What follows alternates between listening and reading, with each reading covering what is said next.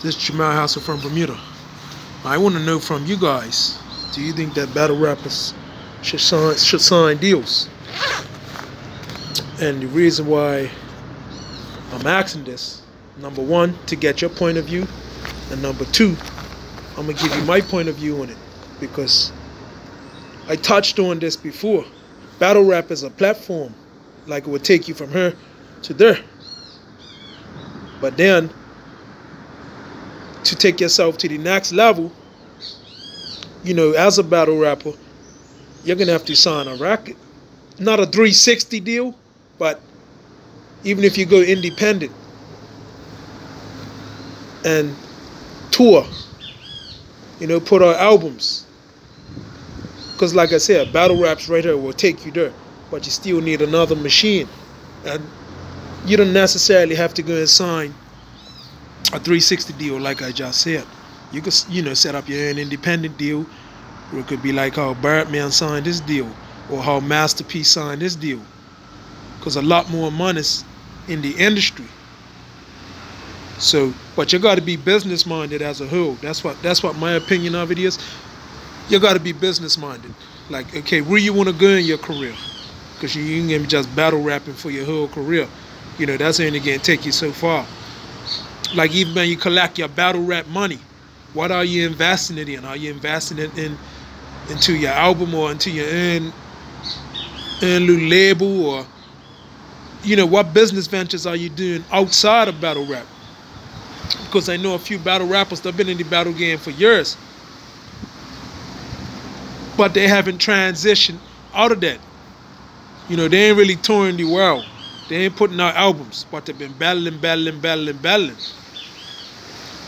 So it's like a lot of these battle rappers have got to elevate their minds. Yes, they come up to, you know, starting doing little clubs settings, coming in clubs and performing, but that would only take you so far.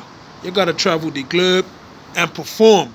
You know, not just traveling the globe to battle, travel the globe to perform. Take yourself to the next level.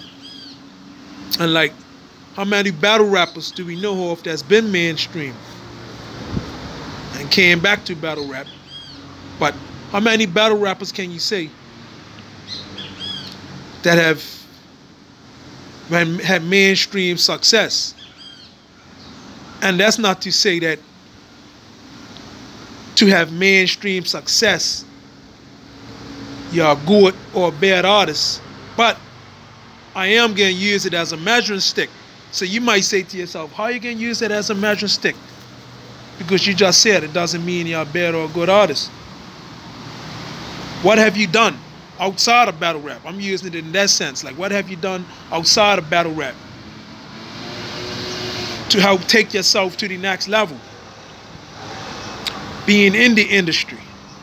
And getting back to my question, how many battle rappers have been mainstream and had mainstream success? How many can you count on one hand?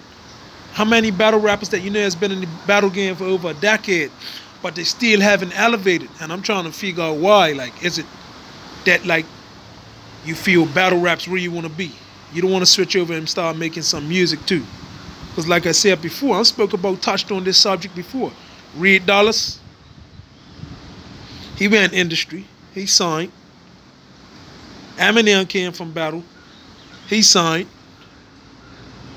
Cass, that made hit records, he signed. You know, so what I'm saying is, like, people like that crossed over, especially Cassidy and Eminem. They had mainstream success.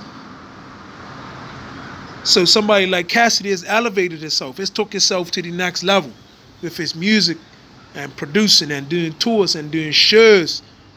You know, if you ask me, like, that's where I think is it. And it's good to be battling, but just don't stay in battle. You know, put out albums, start putting out your singles, start getting your music out in their clubs and their radio stations. You got to start marketing yourself. You know, unless you want to stay battling all your life. But my opinion, I think battle rappers should get a deal. Now, there are some that might not make the transition. And there's a few that are not going to make the transition or feel as if, oh, look, I'm getting battle rap for the rest of my career. At least do something with your money. Invest your money. Because you ain't going to be battle rapping for the rest of your life. You want to invest your money where you got that cash flow coming in even after battle rap. So, and even when you're in the industry, like people got a buzz.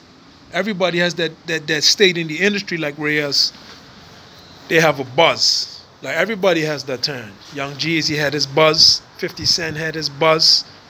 You know, Kanye West had his buzz. Yeah, people like Soulja Boy came out, had his little brief buzz. Mike Jones, back then you didn't know me. Now I'm hot, you all know. He came out, he had his buzz. Like you can't find these guys no more, right? So you got a lot of people that made like one-hit wonders, right? And you got still people that still getting in the game, like Master P. So multi-platinum albums, but it's still relevant, right? You got guys like D-Block, Jadakiss and them guys, that's still relevant after years in the game. Still relevant. Eminem, still relevant. You see what I'm saying? So it's time to elevate yourself and start thinking what you want to do, where you want to go with your career. And like I said, you don't have to get yourself jammed up in a 360 deal.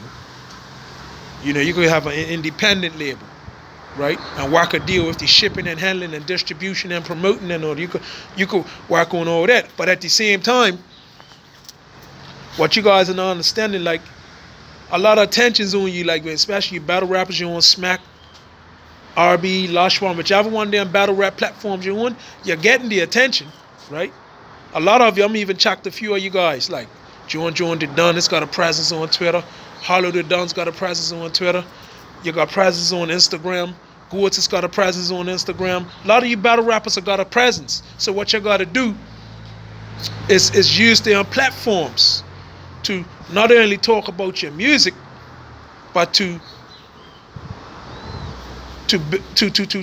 build your brand, take it to the next level. You know, because you guys have got, like the way social media is now, like you don't even need these big ass budgets to get your music out there. You don't need a big ass budget. When you got places like YouTube, you got places like Instagram, you got places like Twitter to promote. So it's all about the content you're putting out. You see what I'm saying? That's what the world's about now. It's about content. So if you're willing to go out there and put out content, put out the content, which is your music, whatever way, promoting yourself and promoting your albums, even though a lot of albums are being downloaded now, so it's taken away from album sales. But at the same time, it's still opportunity for you to get in and put out an album, despite the fact that a lot of people are downloading albums off of iTunes, because it's different ways of collecting your revenue off of the industry. Okay? Like, and I keep on speaking about clothes, because a lot of rappers have got clothing lines and all that. But I'm just saying, like, check out Master P, for instance. It's got movies. It's got clothes. It's in so many different investments. Comic books, I believe. And you got guys like, look at 50 Cent, got the vitamin water. So that's just a hypothetical example of like some of the things you guys could be doing to elevate yourself. So when you do get in the industry and things do go flat, you got income coming in. But at the same time, a lot of people say, oh, well, these guys can't rap to a beat. You guys have got to work on that rapping on beat, because you guys are skillful. You're flawless. I like watching you guys a cappella on a stage when you're battling. You guys have got skill unbelievable. And a lot of you need to work on rapping on beat. That's actually right. But don't let that stop you from pursuing a career in the industry. Because like I said, a lot of you are highly skillful. I like watching you guys. No doubt. You're highly skillful. But get out there, promote yourself.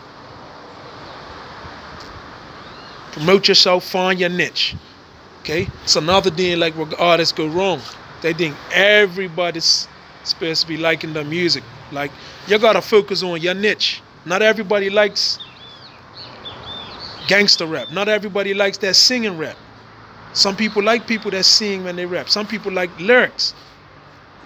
Lyricists. I love lyricists. So what I'm saying is, like, this is my advice to you guys. It's about catering to your audience with content. You got the content, your music, you're putting out your music, you're touring, you're doing shows.